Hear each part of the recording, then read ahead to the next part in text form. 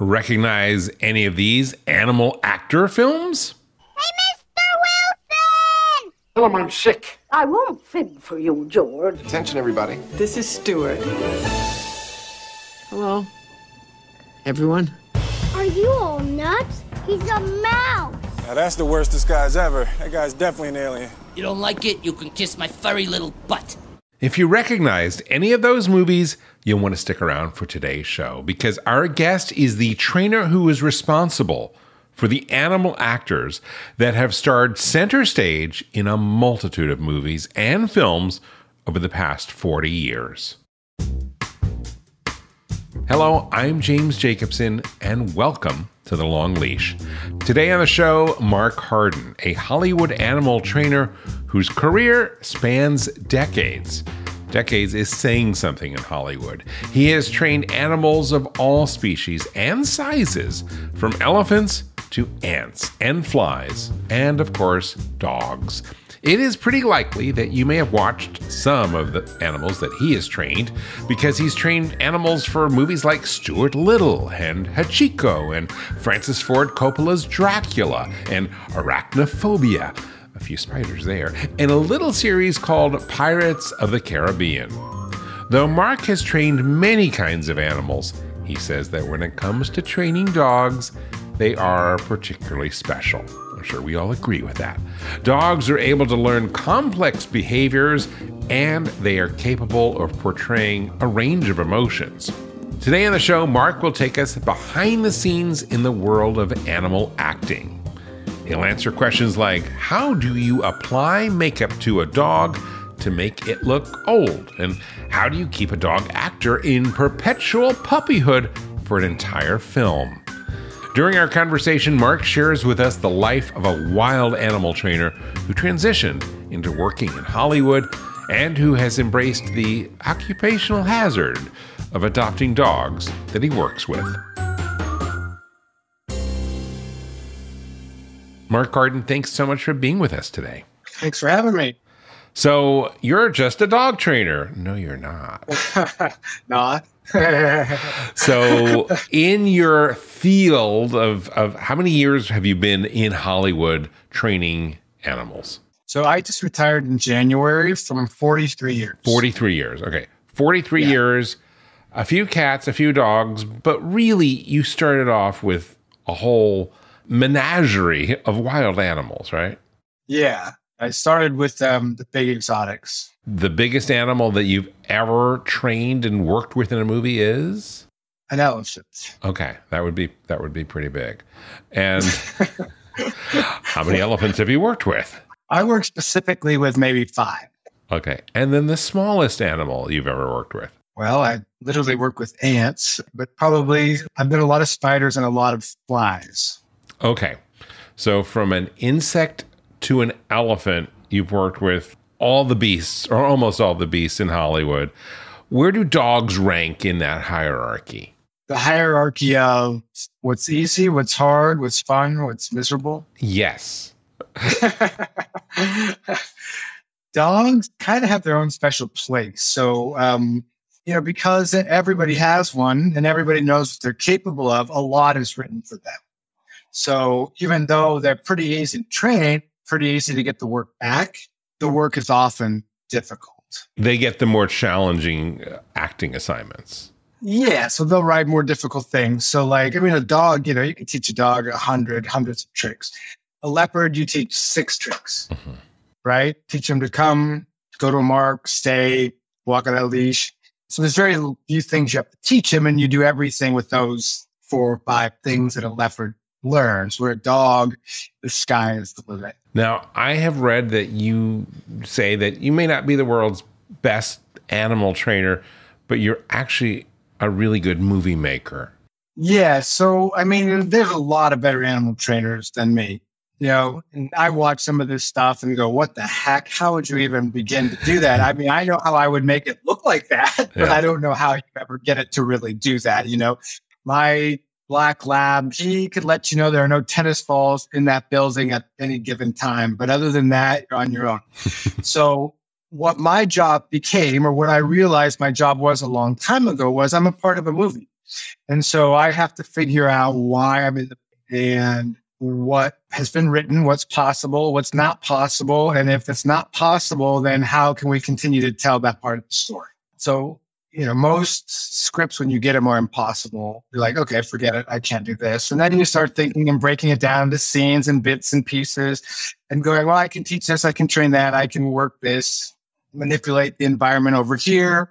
And so you learn that it's not all about training. Training is only a piece of what you're getting on film, right? So like arachnophobia, obviously spiders can't be trained. So you learn that spiders can be learned, and then you can train a crew how to film them.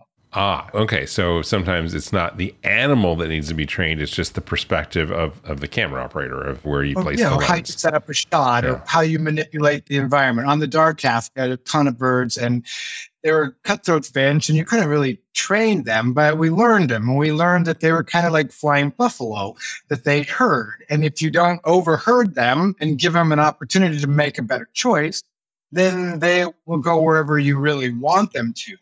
And if you want them to go over there through all there, light that up and darken this, and they're going to go to the lights. So we didn't teach them to go to their marks and sit and stay and flap their wings. We basically learned what motivated them and how we could move them through the stages and scenes to get the action they wanted. Now, did you learn this in film school? No, I learned this from screwing up. Yeah. It's a very high pressure business. I looking back on it, it seems like a lot of it is self-imposed. I mean, the industry imposes a lot. We're not doing anything that significant in the scheme of things. But when you're there, you're thinking, you're curing cancer, we're treating childhood diseases. It seems so important, and the pressure seems really great. There's a lot of money at stake, right? There's just a lot of money. Every minute is calculable. Mm-hmm. And that's sort of by design in the Hollywood schema. This is the most important thing, when in fact it's just a movie. Right. And when you go, it's not the most important thing. But when you're in it, it's the most important thing. Right. And I think we buy that premise. We're there and we get paid. And so, we accept the premise. Now, you said a moment ago that sometimes you'll get a script and you'll be like, I don't know how to do this. Is this because the screenwriter is just not thinking? He's just like, this would make the best film. This would advance the story the most. And they say, well, that's for people like Mark Harden to figure out. Yeah, at first I thought they're just a bunch of stupid people who don't know anything about animals. Right. But the more I went through the business, the more I get involved early. Right. So some of these movies I'm involved really early, like in the developmental stage, right? Is this doable? Is it? So they get a script and then they start budgeting it and go, is it doable? If not, what can we do? You start realizing scripts are written in ways like, I'll get a script and I'll be killing myself because they wrote this thing for St. Bernard. And I'm like, St. Bernard's not going to do this, or we can't do whatever. And they go, well, we don't really mean a St. Bernard. We want the reader to get an image in their head, right? Instantly. So we've got literally 1 second for that reader to picture the dog. So they say golden retriever. So you're going, okay, well, I got golden retrievers. No, we don't really want a golden retriever. So one thing I realized is they're not writing for the finished product. They're writing for the people who are going to buy the script. Mm. So if they're saying that it's a drever and we want the drever to do this and that, people are going to read the script and they're going to say, I don't know what a drever is. Throw it away. Wasted 5 minutes of my life. So I've had writers come to me early in the writing process, and I'm like, write whatever you think, right? Don't constrain yourself to the realities of what an animal can do. Write what you think. And then we'll figure out how to make it work. Or at least you'll have communicated what you want it to do. Like, nothing is in there for an accident, right? It's going to get cut if it is. So it's got to move the plot. It's got to develop a character. It's got to set a scene. I mean, the animals are there like every single thing, right? Like every prop, every piece of set dressing, every extra, every actor. They're all there because we got 90 minutes, 2 hours to tell this complete story. You got to buy into it in the first 5 minutes. So if I want to make this lady look super crazy, then I put 10 cats around her feet, right? Well, that'll do it for anyone who's listening to Dog Podcast Network. Yeah. Yeah. Okay. So you go, okay, so that's what you're trying to say, right? So it's not whether it's possible to put 10 cats around your feet. It's that you're trying to paint a picture with words. And that's the quickest way you could, right? So if I have a coiffed poodle, that says something, or if I have a junkyard dog, that says something else. So sometimes it's setting a stage. Sometimes it's completing a picture. Francis Coppola told me on Dracula, he wants things crawling, walking, and flying because he wants the audience eye to see his gorgeous sets from the bottom to the top. So if I have a frog or toad jumping in the garden, your eye is going to go down there. And then I shoot a raven across the sky, and then your eye goes up there. And so that's what he told me, because I want people to see my beautiful sets from top to bottom.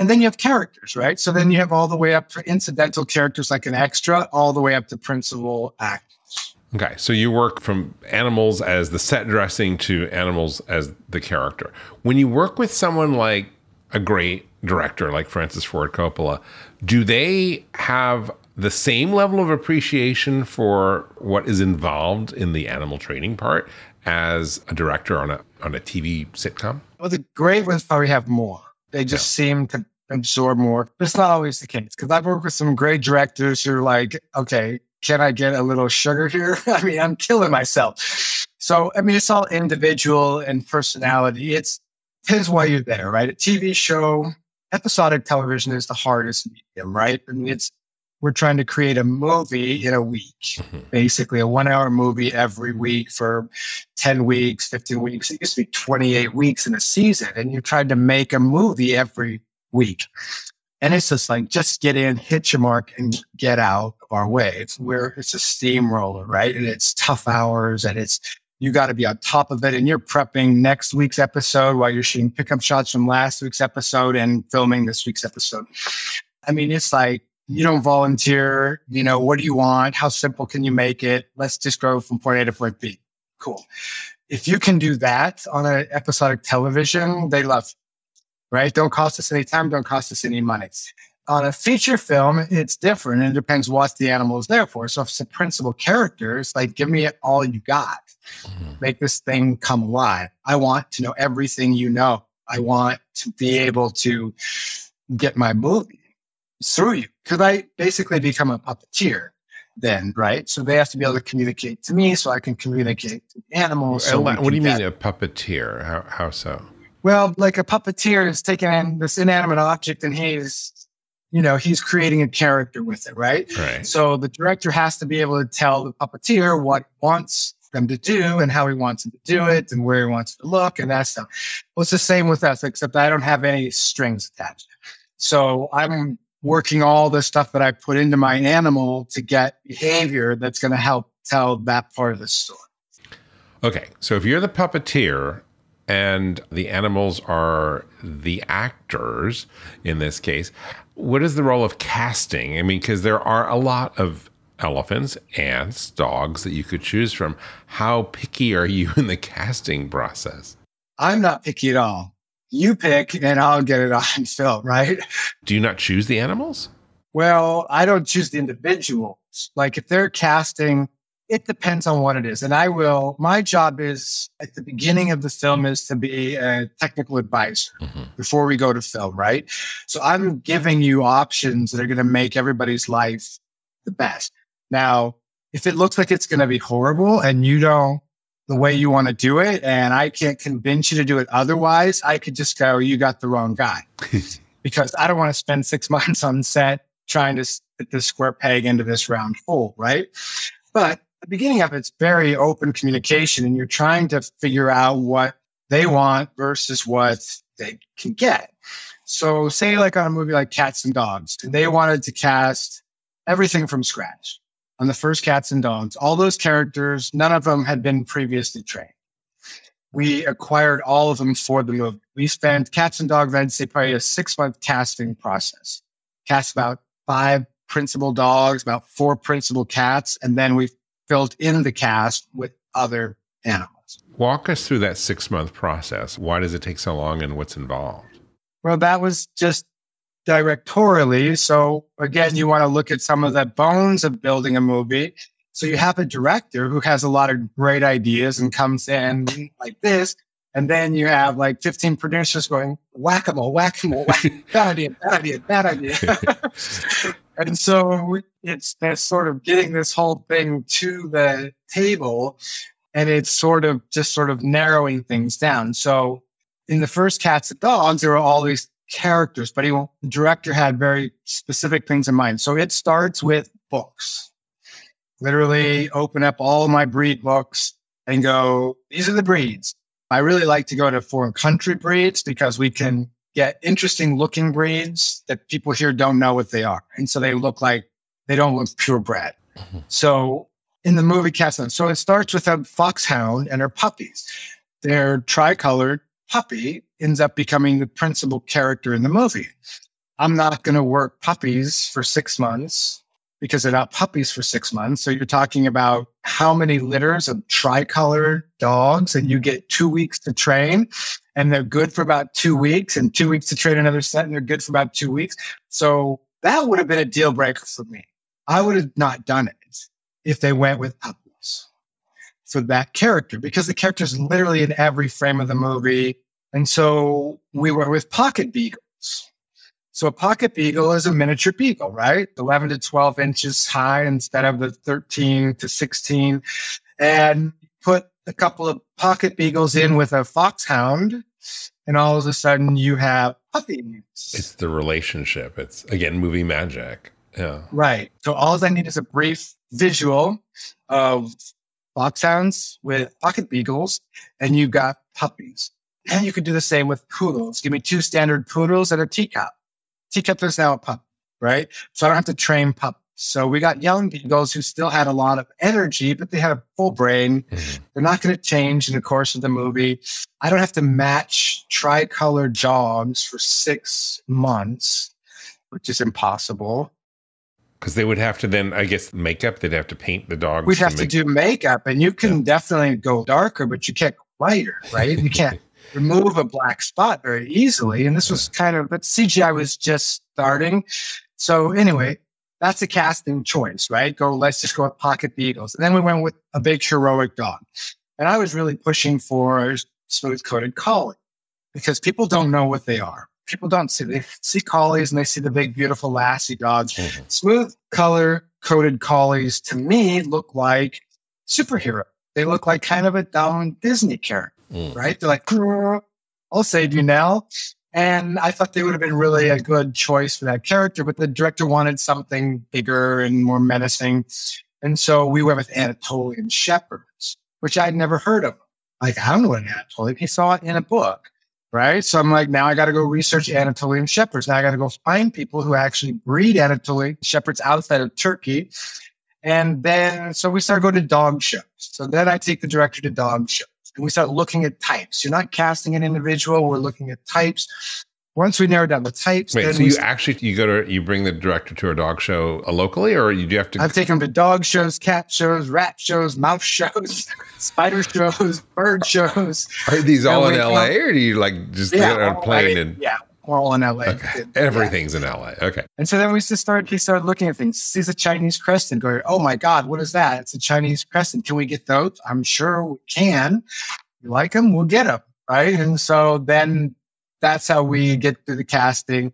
Salukis, we had Salukis, Anatolian Shepherds, Chinese cresteds, and pocket beagles were our main, and a sheepdog, right? So with the exception of the sheepdog, it's all very strange breeds. So it starts with finding the breed that you're wanting to work with, and you almost always work with purebreds? Well, for a feature film, we always sort of steer them in that direction, because unless you were lucky to find a couple of brothers in a shelter of mixed dogs, which you do, and we're always on the lookout for, it's really hard. You're not going to do a movie with one animal, mm-hmm. and you're not going to get the movie insured with only one animal, mm-hmm. right? They're not going to say, we're not going to put this, $40 million movie out there, and it's relying on this one, 7-year-old Yorkie to live healthy or whatever. So we have to have multiples. Plus, the dogs are capable of a lot of range of emotion. Unlike cats, they have very little range of emotion. But the dogs have a big range of emotion. You can get a lot out of a single dog. But generally, your main character is going to have the biggest arc, right? That's what makes him your main character, because he travels the furthest in his journey.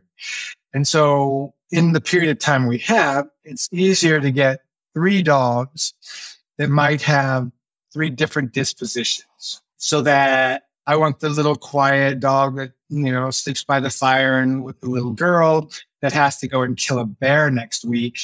I'm not going to take that dog who sits with the little girl and work him up so that he can look like he's killing a big bear. Mm-hmm. So depending on the action, we go, this is my heavy duty action guy. This is my quiet guy. This is my sort of main character.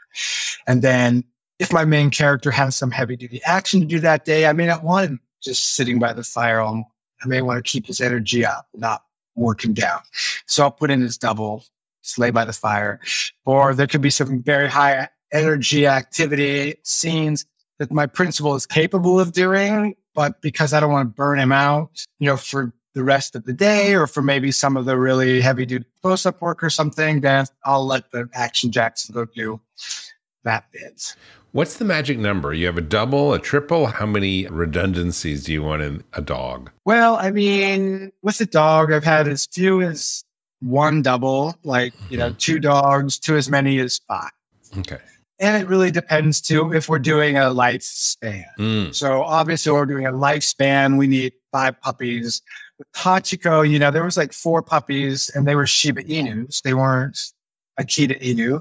They were Shiba Inus because you could get 15-week-old Shiba Inus instead of trying to work with 8-week-old Shiba Inus. We could get 15-week-olds or 8-week-old Akitas. We can get 15-week-old Shibas to play puppy Akitas. And then, so we had probably 4 Shiba Inus to play the puppy. And then we had 3 dogs to play the adult. 2 dogs played most of the life. And the 3rd dog just played the old dying dog. And when they... Spoiler. Okay, spoiler. And then when you have these doubles or triples, visually, do you see the difference? Do you know the difference between them? I tell you, by the time the movie's made, sometimes no. To be honest with you, I have to go back and remember who did it. Who did that? I mean, sometimes it's painfully obvious, and I hate that. But if it's used properly, a lot of times I only know the difference because of the action, because I know my principal can't do that. But it's like a stunt double, right? If I'm taken out of the movie because that stunt double is so horrible, then we've screwed up big time, if you're noticing that. But I always tell people I doubled Christopher Reeve in his prime. And the guy's 600. You did? Yeah. I didn't know that part about your career. I'm 5'8". I weigh 155 pounds stopping wet. Christopher Reeve was probably in his prime, 6'5", right? He had a foot on me. But it was wolf attacks and nobody else could do them, right? And they just shot it in a way and you could not possibly tell the difference. Again, movie magic. But when you look at the films, or even when you're on set working with the principal or a double, how do you identify them? By the dog's name? Or yeah. Okay. So you start to relate to them as the dog's name. Well, I mean, I train them, right? So I train them for 4 months or 5 months before we go to camera with them, so I get them, I train them, and then I work them on set. So they are. I don't go and pretend let's just go put this guy away and bring this guy out. And I've given them all the same names. So hopefully nobody notices. When I use a double, everybody knows I'm using a double. Yeah. Ideally, the script supervisor is making a note of it, because if we have to go back and redo something or something, we know. So a lot of times it's just a tiny bit of makeup. So I had the 3 Egyptian Mows on Catwoman, and they were Halle Berry's, totem, I guess. And my lead cat was striking. His gray and his white and his silver and his black were all so sharp. And his doppelganger was not striking. It was like the difference between me and Christopher Reeves, right? The guy was really good looking and I'm happy. So I just took a little color pen, one that a child could suck on. And I would just before take, just darken some of the stripes on the cat's face or whatever part was going to be prominent. I would just take a little non-toxic, water-soluble marker and just touch up those areas to make that kind of a little more striking. Whether anybody would have noticed, I don't know, but it made me feel better about doing my job. So are you often the one applying makeup markers to animals, or is that the makeup department? No, we pretty much do it ourselves. Yeah. Just sometimes it's with the help of a makeup person guiding us, but the contact is just easier if we do the contact, right? So they'd be eating the brush. Yeah. Yeah. Knock it off. Leave him alone. And so like on Hachiko. So Hachiko, we had it's a lifespan of a dog from puppy to, spoiler alert, death.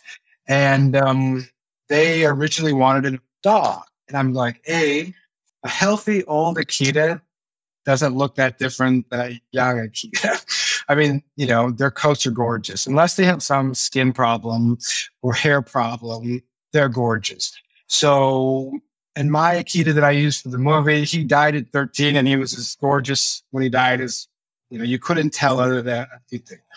So, and if it's because they're uncomfortable moving, well, I'm not going to use them on a movie set, right? So if they're unhealthy, I'm not going to use them on a movie set.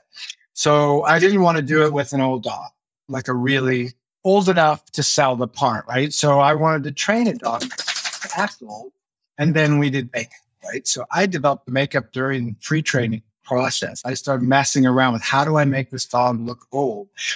And I would do things like, wet the concrete and have him lie down, get up, and I would see where he was putting the most contact. And so those are the areas I would work with makeup, right? I would work them in over weeks of time as opposed to, we're two-dimensional. You can put makeup on me, I look the same. But a dog is three-dimensional because there's depth to it.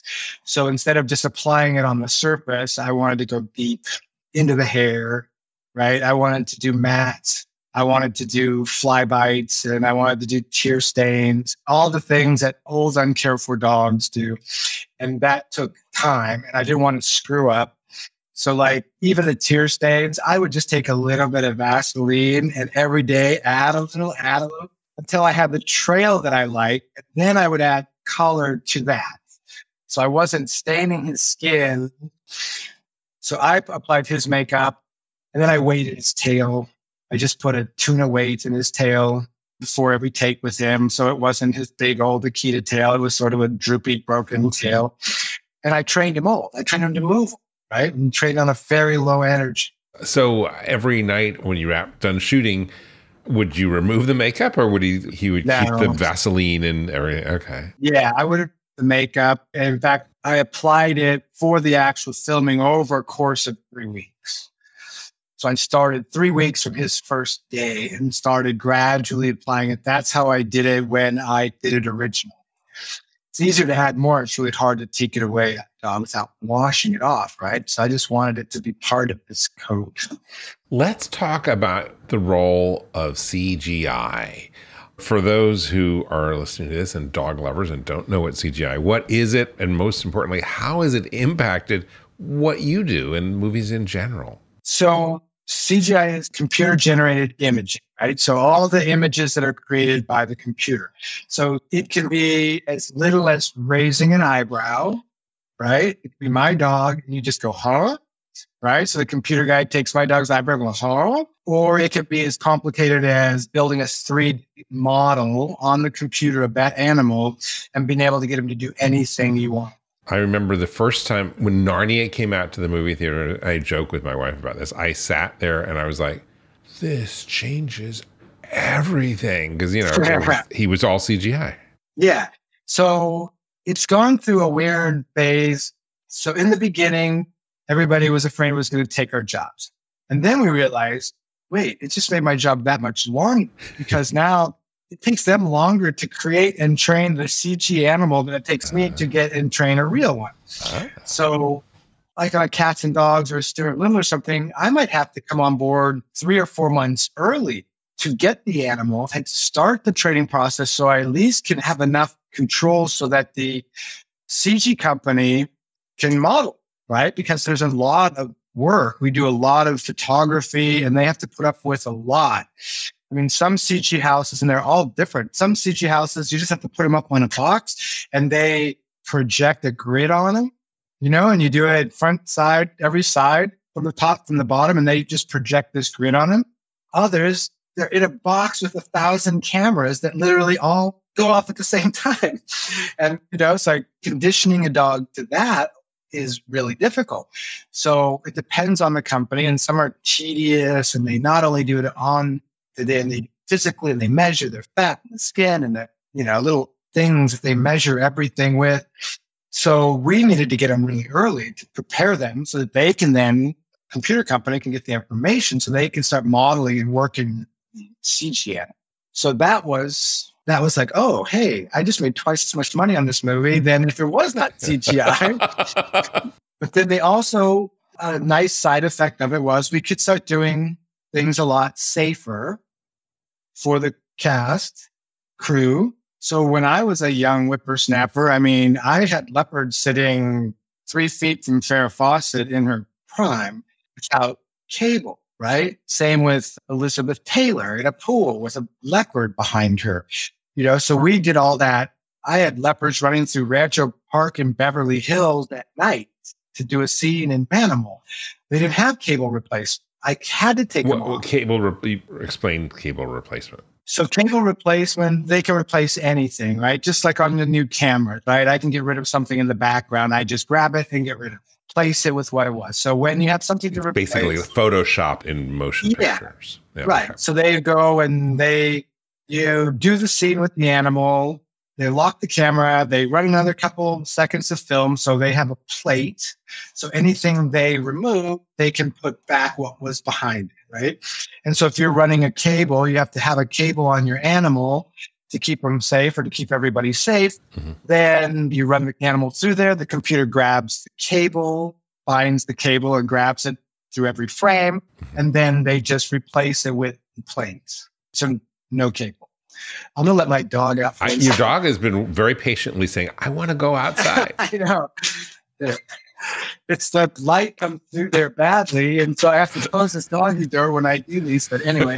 No, I understand. I was like, why is he looking out? What's outside? Tell me about your dog. This is DPN. So tell me about your dog.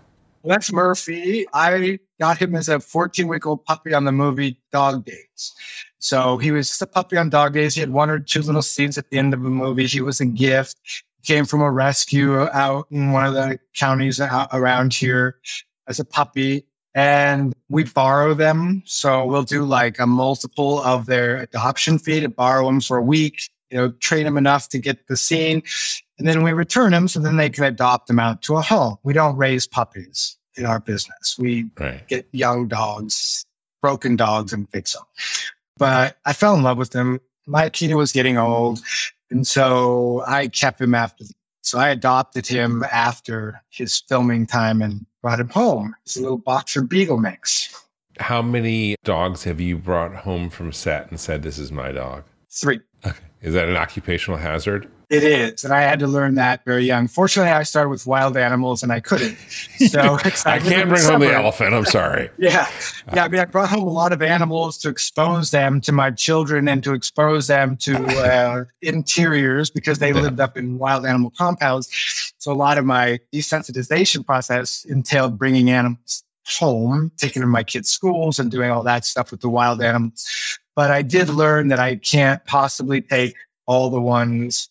I did Dukes of Hazzard, the original one. They filmed near where our compound was, and they were looking for basset. We didn't have any. So I went to all the basset rescues. I went to all the animal shelters. I'm looking for basset. I'm looking for basset. Well, we didn't get a basset. The job went to somebody else. And about a year later, one of the shelters, we have a basset. And so I went to look at it because I felt bad. Like I asked for basset, and now I'm like, never mind. And a basset and his sister had been dumped out of a car or something, right? And so I'm like, now I can't not take him. So I took him. And I gave the sister, I found a home for the sister, and I kept the male because the females don't really work because they're not as bassety. When someone wants a basset, they want a basset. So I kept the basset. He never worked a day in his life. I trained the crap out of him, but he just never worked. And I think it was because his visible masculinity was too large for film. He was too obviously a male basset. And I could never... A very well-endowed dog. Yes. And so I ended up with this basset for his whole life, and he was never really that great about that. So, but you felt sorry for him. I felt obligated. Like I had obliged myself, and they go, oh, we found a basset. And they were so excited. And I'm like, yeah. So anyway, but I took home... Actually, she never appeared in the Dennis the Menace movie, but I had worked with a breeder and I had leased some Briards from a breeder, and I leased 2 of her Briards. Never heard of a Briard before Dennis the Menace. And I leased these 2 Briards, fell in love with the breed, by the way. I mean, they were just awesome. She had a return, like she was a breeder. So, if someone dog didn't work out, they came back. So she had a dog that came back because they never socialized the dog. And then by the time they did, it was too late. They're livestock guardian dogs, and they're very suspicious to begin with. So they returned the dog, and I kept it.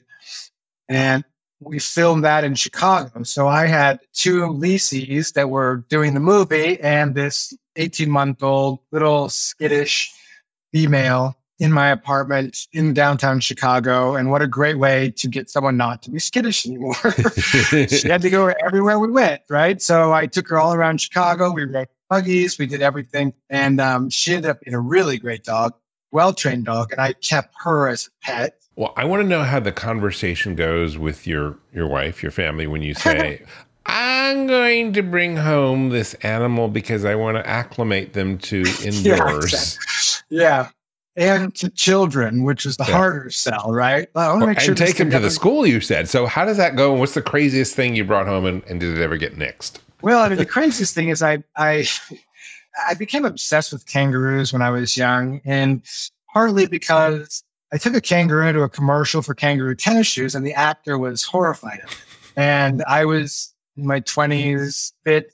And they said, why don't you run with the kangaroo? It was just a print ad. I didn't have to act or anything. I just had to go running with the kangaroo. Yeah. And I'm like, I run with the kangaroo all the time. No problem. So they sent me kangaroo tennis shoes for years.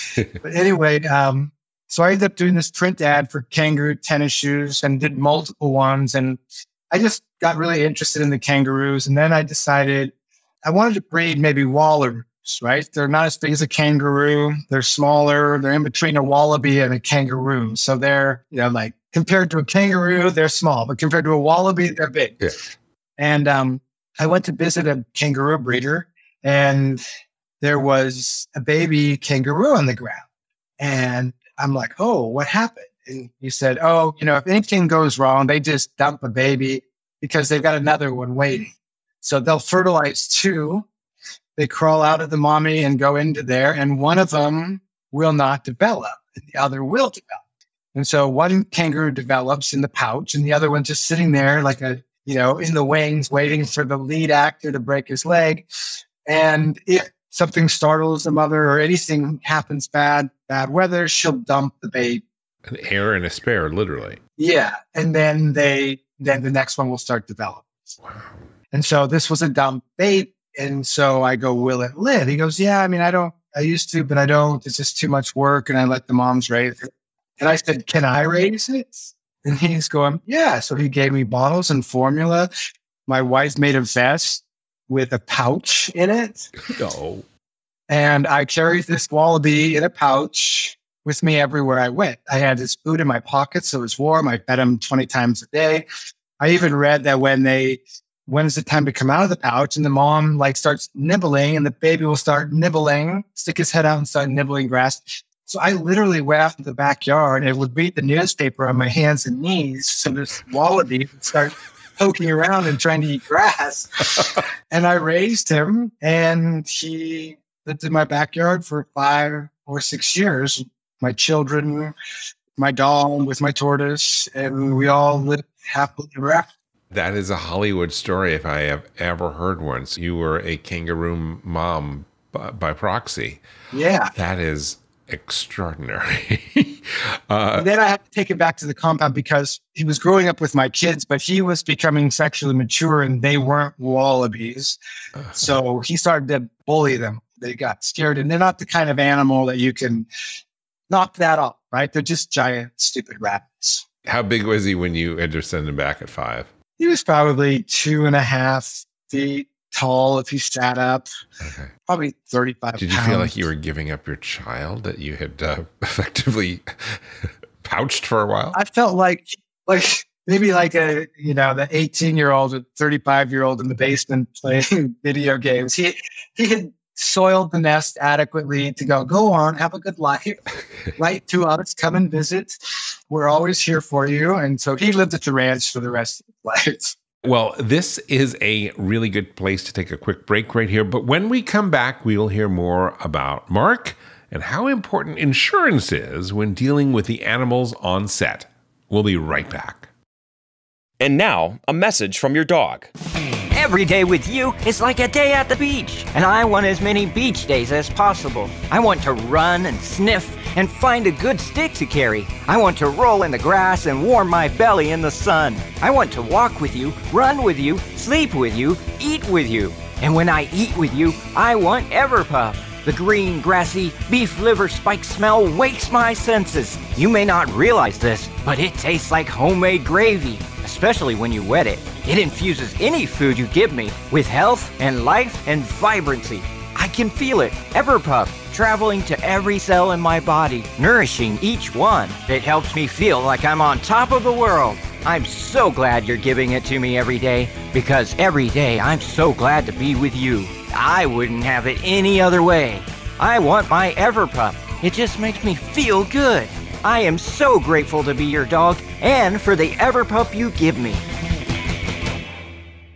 So now that you know what your dog wants, get Everpup, the ultimate dog supplement.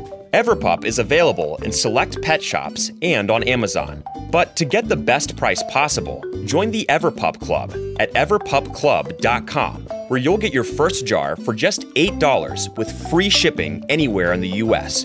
Go to everpupclub.com and use the discount code DPN. That is everpupclub.com. Everpup every day. We are back with Mark Harden.